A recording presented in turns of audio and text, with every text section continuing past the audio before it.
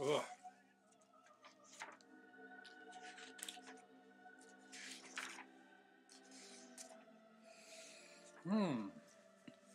Chapter 5 of 2nd Nephi.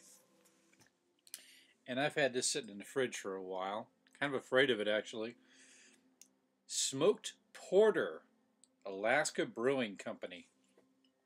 A buddy of mine gave this to me my last camping trip. He had 2 of them. He drank the other one and went, "You can have this." So,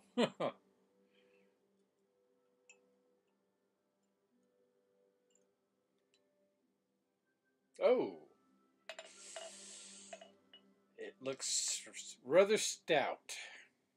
Oh boy.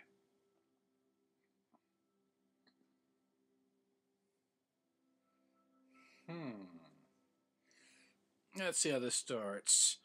Now time to let the head settle. Behold. That's not so bad. It's a little bold, but it's we'll see. Maybe it might overpower me. It does have a smoky kind of taste. Behold, it came to pass that I, Nephi,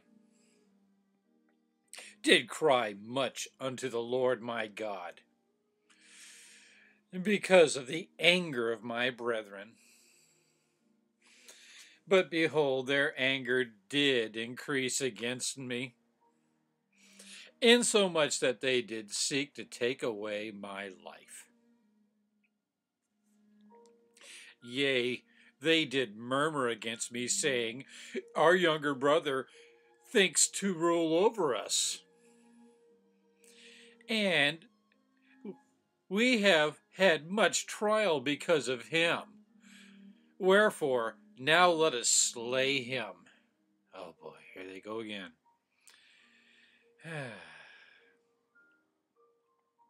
That we may not be afflicted more because of his words. For behold, we will not have him to be our ruler, for it belongs unto us, who are the elder brethren, to rule over this people. Now I do not write upon these plates all the words which they murmured against me, but it sufficeth me to say that they did seek to take away my life.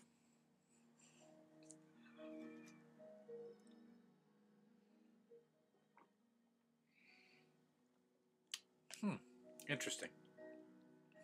And it came to pass that the Lord did warn me that I, Nephi, should depart from them and flee into the wilderness, and all those who would go with me. Wherefore,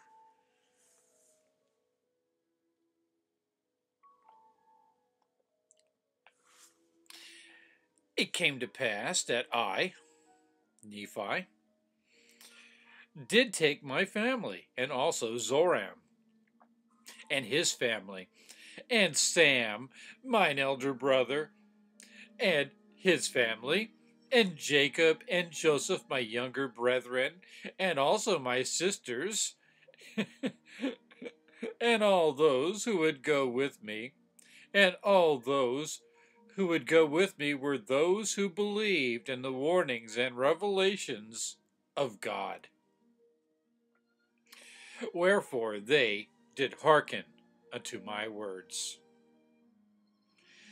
And we did take our tents, and whatsoever things were possible for us, and we did journey in the wilderness for the space of many days. So apparently it's just a tent city. They're too busy daydreaming and prophesying and all that, and then farewell speeching. So just a tent city, I guess. And then, short time later, they're already divided. And after we had journeyed for the space of many days, and they needed to repeat that, we did pitch our tents. And my people would that we should call the name of the place Nephi. Wherefore we did call it Nephi. And all those who were with me did take upon them to call themselves the people of Nephi. Doesn't say anywhere in this map where Nephi's at. And we did observe to keep the judgments and the statutes and the commandments of the Lord and all things according to the law of Moses. And the Lord was with us, and we did prosper exceedingly. For we did sow seed, and we did reap again in abundance, and we began to raise flocks, and herds, and animals of every kind. And I, Nephi, had also brought the records, which were engraven upon the plates of brass, and also the ball, or compass, which was prepared for my father by the hand of the Lord, according to that which is written in 1 Nephi.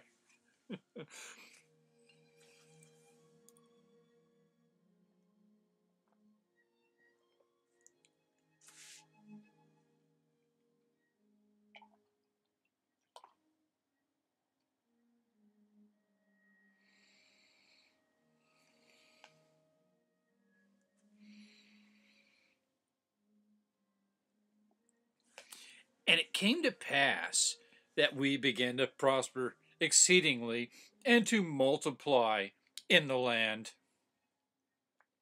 And I, Nephi, did take the sword of Laban, and after the manner of it, did make many swords. Just copied it, I guess. So they got many swords. And Laban's sword was made of steel with a gold hilt. And they got these ores, so we got a bunch of steel swords somewhere that nobody's dug up yet. Yeah. He made many swords after that manner, lest by any means the people who are now called Lamanites should come upon us and destroy us. For I knew their hatred towards me and my children, and those who were called my people.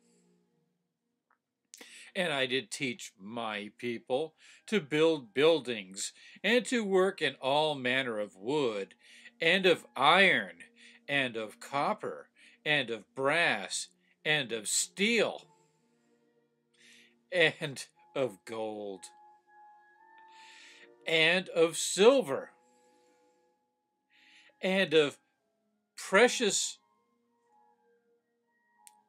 ores, which were in great abundance. Verse 15, you are a mess.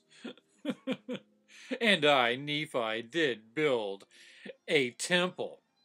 Wow, they had enough people to build a temple. And I did construct it after the manner of the temple of Solomon, save it were not built with so many precious things, for they were not to be found upon the land. Wherefore it could not be built like unto Solomon's temple, but the manner of the construction was like unto the temple of Solomon, and the workmanship whereof was exceeding fine. So this doesn't sound like there's that many people. And I mean, God, building the Temple of Solomon was a big endeavor. It took a long time. And then the rebuilding of it. They just built it, I guess, pretty quickly. It came to pass.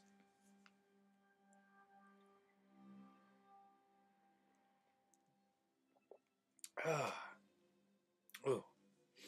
And it came to pass that I, Nephi, did cause my people to be industrious and to labor with their hands.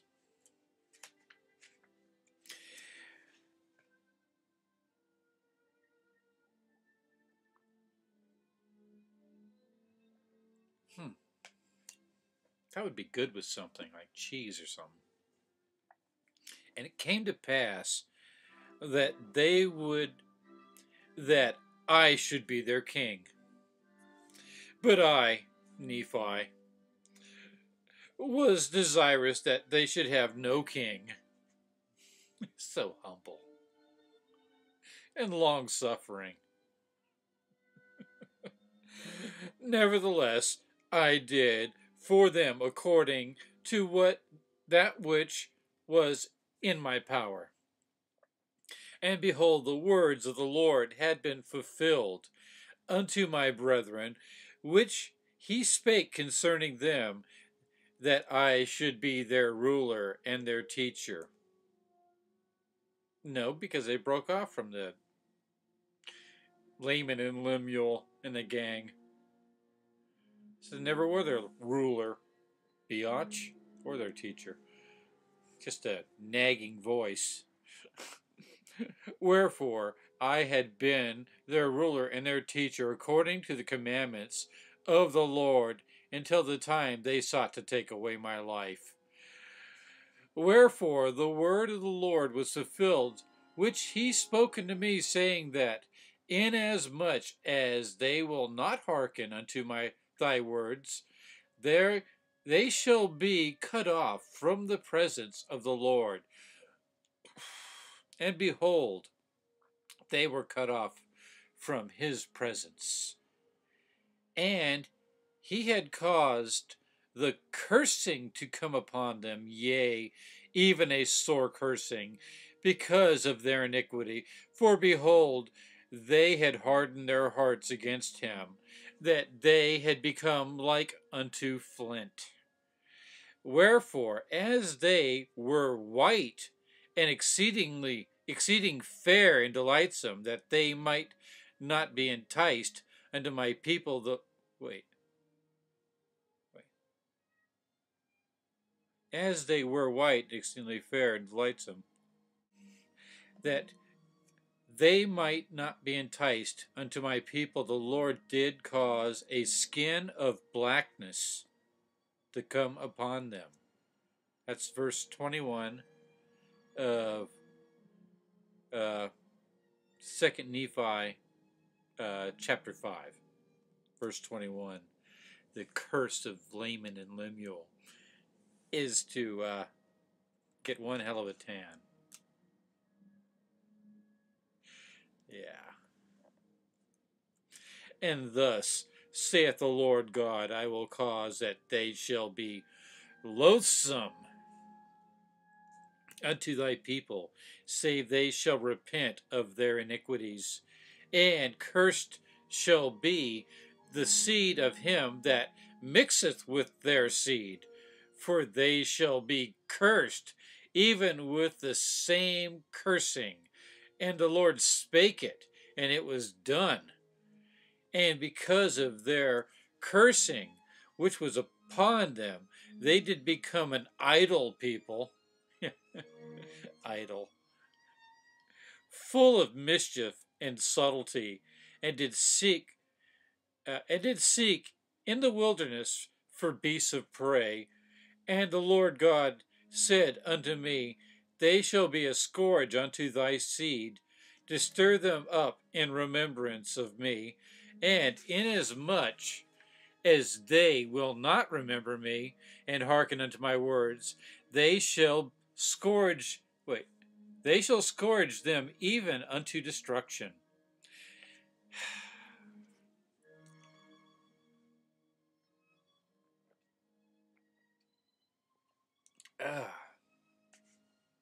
And it came to pass that I, Nephi, did consecrate Jacob and Joseph, that they should be priests and teachers over the land and my people. Apparently a little later, because it came to pass.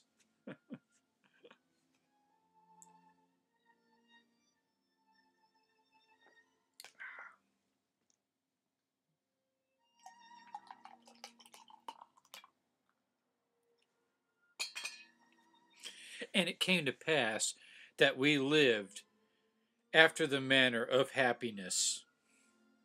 And 30 years had passed away from the time we left Jerusalem. And I, Nephi, had kept the records upon my plates, which I had made of my people thus far.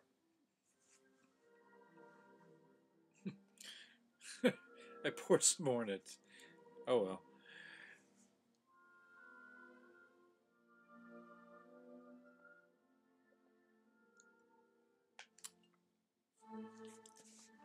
And it came to pass that the Lord God said unto me, Make other plates, and thou shalt engraven many things upon them which are good in my sight, for the profit of thy people. Wherefore I, Nephi, to be obedient to the commandments of the Lord, went and made these plates, upon which I have engraven these things. Yeah. And I engraven that which is pleasing unto God. And if my people are pleased with the things of God, they will be pleased with mine engravings, which are upon these plates. And if my people desire to know the more particular part of the history of my people, they must search mine other plates. And it suffices me to say that 40 years have passed away, and we have already had wars and contentions with our brethren. End of chapter 5. Pretty believable, huh? Okay, well, see you in chapter 6.